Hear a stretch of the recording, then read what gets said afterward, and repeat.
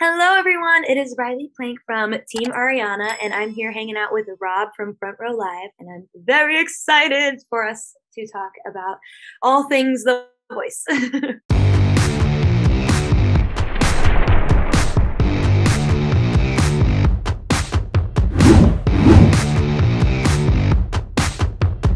Ryleigh, I keep getting even more excited with your performances, your vocals every time that you are performing this season of The Voice. And this knockout was insane. Last time I told you that your runs are incredible, and now like you not only are they incredible, but you keep doing something different with them. Like it's never the same kind of runs that we hear from you. So how do you keeping it, how do you continue to keep it fresh? Gosh, that's a really great question, and I think it sort of ties back to the range of influences I have. I kind of find what I feel is appropriate and also what feels the most me for the song I'm singing. And for this song specifically, it's kind of in the same vein of the music that I make personally, and I mean in the same vein as my original music at least. And I think that made it sort of easy to infuse it with the accents I add to my own music because it felt right, if that makes sense. And so, soul and pop mixed in with a little bit of rock and edge. And I think it's just kind of picking and choosing the moments for that each specific song that is really important to me. So I spent a lot of time doing that. And I think this one gave me like the optimal opportunity because I got to not only infuse it with like musical aspects, vocal aspects that I love to do, but also the influences I put into the music that it stands behind me when I do my own original music. You could say the same thing about performance. I feel like this song helped you be able to showcase what you are like as a performer, not just a vocalist. And you were able to do that with this track. Talk to me a little bit about like, again, what made it different this time around during the rehearsals? Now you have Ed Sheeran like helping you guys out during the knockouts like that. I mean, Ariana and Ed in the same room, that must be like super nerve-wracking. It was so fun, actually. I had the best partner. He made it such a breeze to enjoy yourself during this time. He's such a sweetie pie. And what made it so magical for me being with Ed was obviously he's incredible and insane and so memorable. But I was talking with David right before we went on, and he was like, we were trying to guess who it was. And David was like, if it's Ed Sheeran, I think I might die because he's like my idol. So when I saw Ed, David walked in first. I just grabbed him and I started shaking him. It was such a beautiful moment to be a part of because I knew how important it was for David too. And it was just so wonderful. And I think that sort of energy that David and I have together as friends really informed the relaxed and comforting sort of energy in the room when we were doing our rehearsal with Ed and Ariana.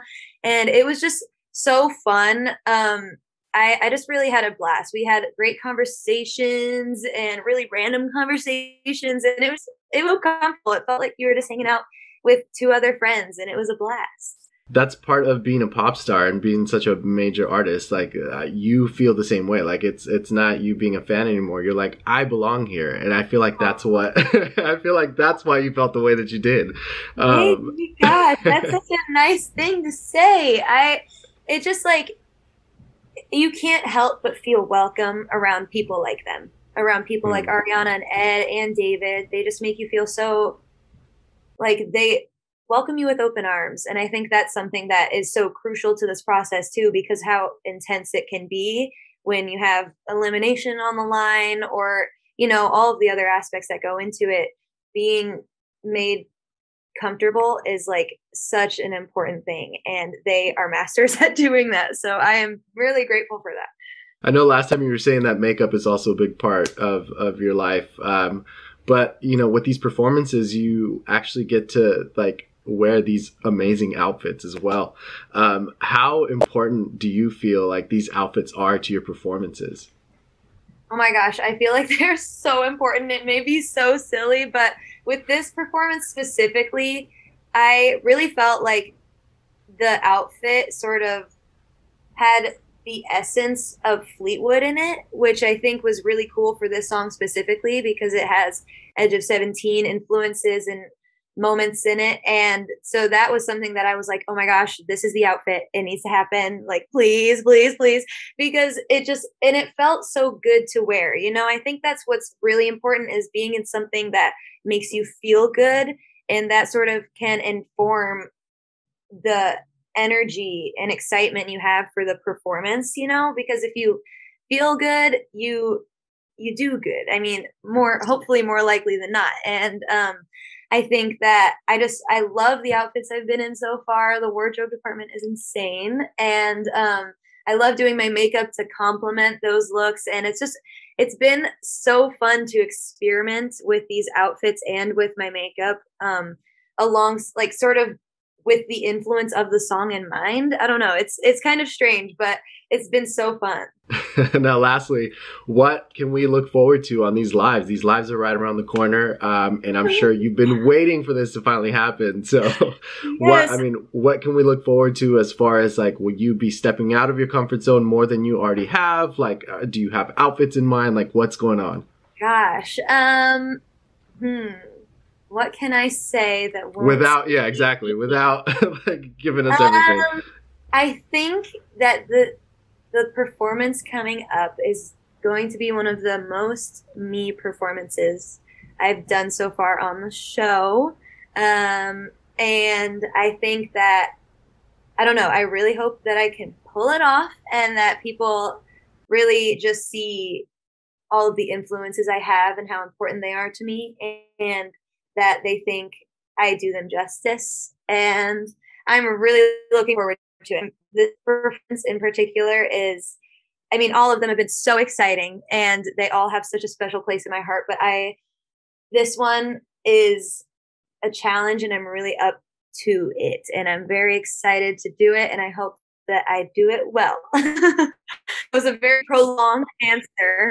I'm sure you will do it well. Thank you. I think this is this is what I feel like I love to do is this type of thing. And I'm really excited to show the world that. Now, one thing that I would love to see from you during these live performances is an original song. I think that would be nerve-wracking, of course, but I feel like the world needs to get to know who Ryleigh really is with her own music, her own lyrics, and hopefully that's something that we can that you could make happen. So I don't know.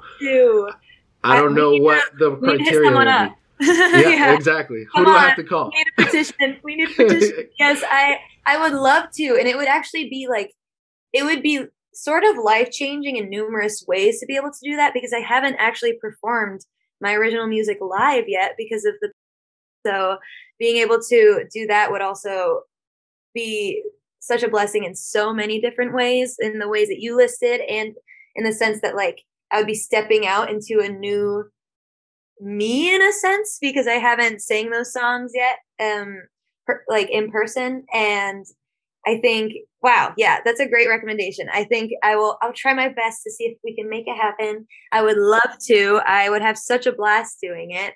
And I really appreciate that you think my original music is good enough to put on a national stage.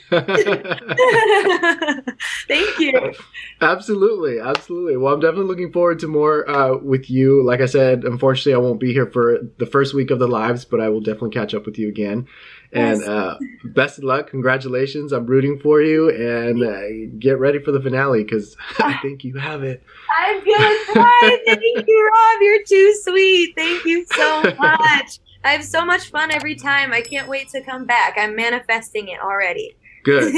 Good. Same. Good. We're on the same page.